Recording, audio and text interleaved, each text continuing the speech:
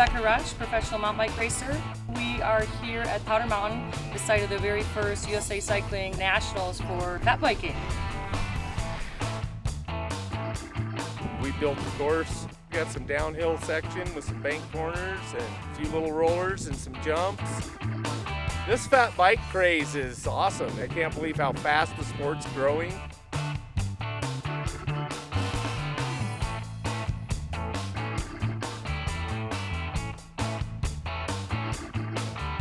As soon as I tried it, I was completely hooked. When the snow is lousy for skiing, it's like, all right, I'll go on a bike ride. The obvious difference with a fat bike tire is it's twice the width of a typical mountain bike tire.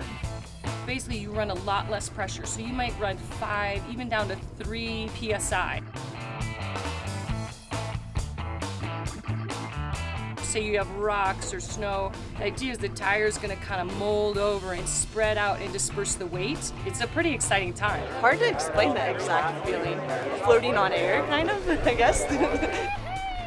So what makes a good fat bike course is hard snow. Snow is not a consistent medium. Maybe there's powder one day, or it's firm, hard packed the next day. And you're just like, oh, I can't believe I'm riding on this surface. And then other times, just sort of fishtail, and you're like, whoa. I had no idea how fun it was until I actually got on the bike. There is not a typical fat biker. There's a lot of people that are going out and enjoying the snow, and then there's people that are getting the race on and getting all geeked out with tires and gear, and across the board, it's appealing to everyone. You're riding bikes on snow, first of all. Like, that's silly, but it's awesome.